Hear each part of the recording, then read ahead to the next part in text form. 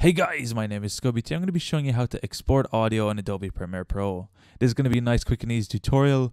Let's jump right into this. So the first thing you're going to do is have a Premiere Pro project open and a sequence open in that project with some audio waveform on your timeline track like you can see I have right here. This is just a quick sample of my video how to turn part of an image black and white in Adobe Photoshop.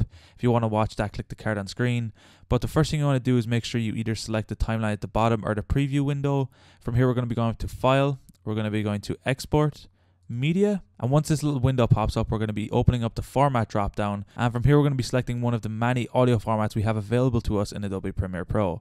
In this case I'm mainly going to be looking at the Mp3 format, but of course you can choose one of the other audio formats if you so wish. So the first thing you notice when you click Mp3 or any audio file, you'll notice there'll be no preview available because since there's no actual image in this, they won't actually be able to show a preview. You'll also get the option to choose some of the presets available to you in Premiere Pro.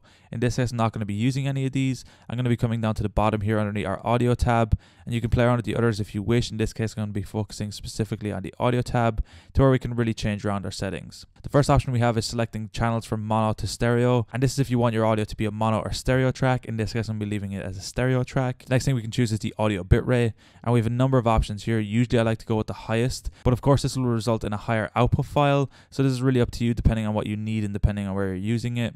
And finally we have the codec quality, we have fast and high, and depending on what you put this on it can affect the render time, but this really depends on how long your track is, and it's really negligible for me in my case because it's this simple audio track. There's no real crazy effects or anything on it, but of course you can play around with this to your specific needs. From here, we're going to be coming back up to the top right beside our output name, and we're going to be double clicking on this blue text right here. And when we open up this option, we're going to be able to select where we want our actual output file to go to. So you can select wherever you want. I'm just going to leave it in this default location. I'm just going to put test audio, click save. And then all you want to do is click export in the bottom right, and your audio track will be exported in Premiere Pro, and it's as easy as that to export audio in Adobe Premiere Pro. If you guys enjoyed this tutorial, be sure to drop a like, subscribe if you're new, check out the other videos on the channel. I'm going to leave a link down below to my PayPal if you found this video helpful and you want to support me. Of course, there's no pressure if you can't. Anyway guys, thank you so much for watching. Until next time, as always, keep it saucy. Peace.